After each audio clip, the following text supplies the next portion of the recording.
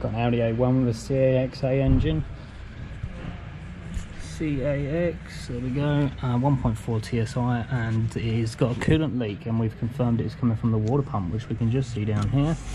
So we'll remove the belt and we'll show how to replace it. These are relatively quite simple water pumps to replace, very little disassembly, so yeah, we'll get the belt off and make a start on it.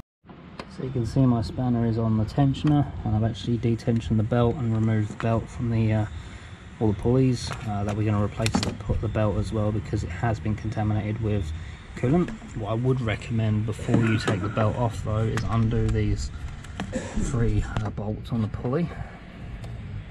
I'm going to now undo them with the belt off, but it will make your life so much easier with the tightness of the belt holding the pulley. It'll just make it easier to crack those loose. But so that's going to be the next thing, is undo those 3 and pull this pulley off. We can actually see, look at that.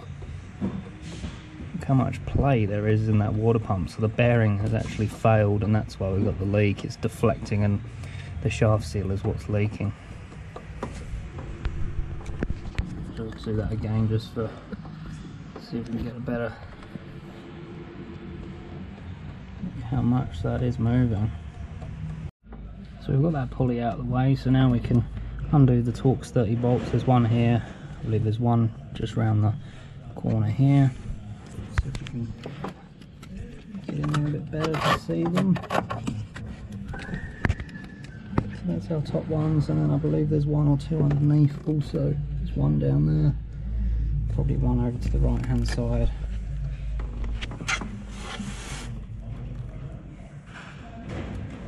And you can see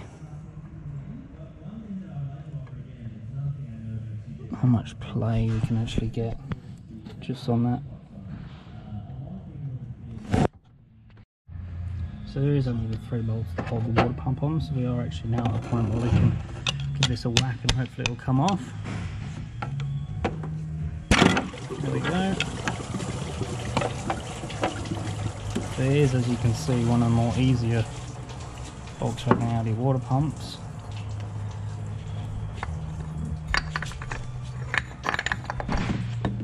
In that we can remove and replace it with 0 disassembly of the rest of the car. Just the drive belt off, that pulley, and our water pump is off, and we can see coolant staining inside of there, leaking out from the shaft, and all that play that we could see. So yeah, this thing's stuffed. Not leaking externally out of the actual housing seal, but leaking through the shaft seal.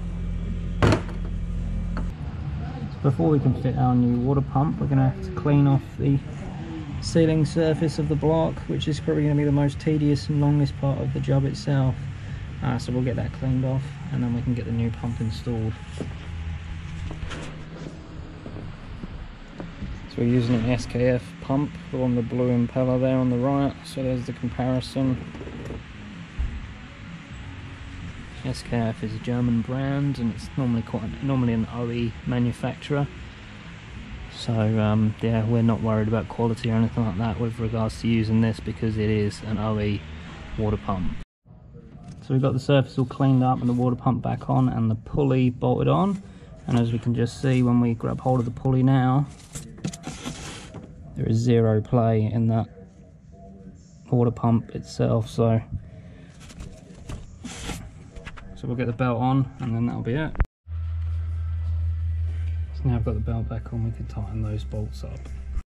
So there we go, all the triple square bolts holding that pulley on are all tightened up, and this is what I used, is a gear inch bit and a 10mm spanner. So actually it's a 12mm spanner, I should say. And then I can simply get in there, and the technique I was using was to reach underneath the engine mount and squeeze the belt together with my hand, so I could counter hold the pulley so it wouldn't spin, and then tighten the bolts with the spanner. So that's all done now. We can fill the cooling system with coolant, and then we can pressure test and make sure we've not missed anything, but I think we're going to be happy with the amount of play that was in that pulley.